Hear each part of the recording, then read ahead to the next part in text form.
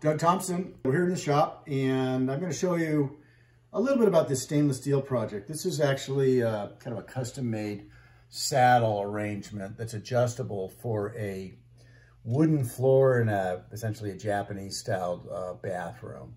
And the lower portion is going to get screwed to the concrete, and then the wood is going to get set on top of here. And the floor is a little bit off and it's sloped, so the client wanted me to make some adjustable support elements. The lower portion is just cut out and drilled. This portion right here, I cut halfway through it. I had a piece about 4.5 inches long, and I just cut through it and then bent it and then re-welded it real quick. This is going to go underneath. No one's ever going to see it. The top saddle, I'm going to show you how I make that, basically without using any clamps. So oftentimes when you're doing multiples of small projects, I would call this kind of a fixture that's positioned in such a way that I can just sit down and grab all the parts, do the move, and then set the finished part over on my table. So I've just got a telescoping tube with a plate on it.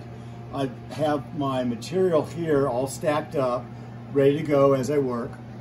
There's kind of a fixed stop on the left, then a blocking element here to position the parts vertically.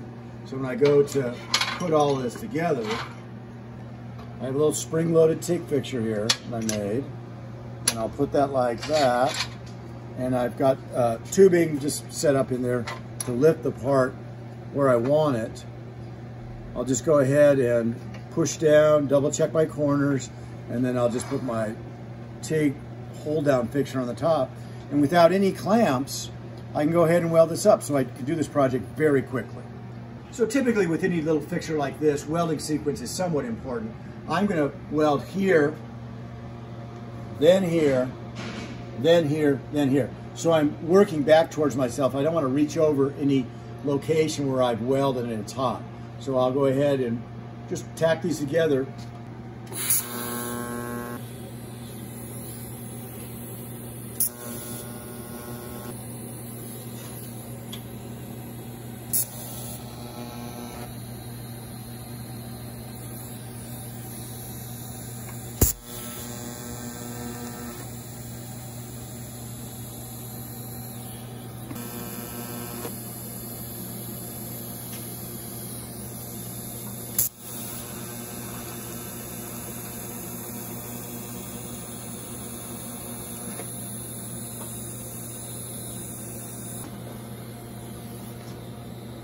Put this on here like that.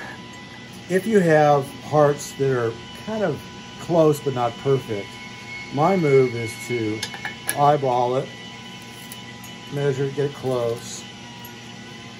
Then I'll set the stop on this square so that I can go like this. And mark, and then I kind of go the sideways.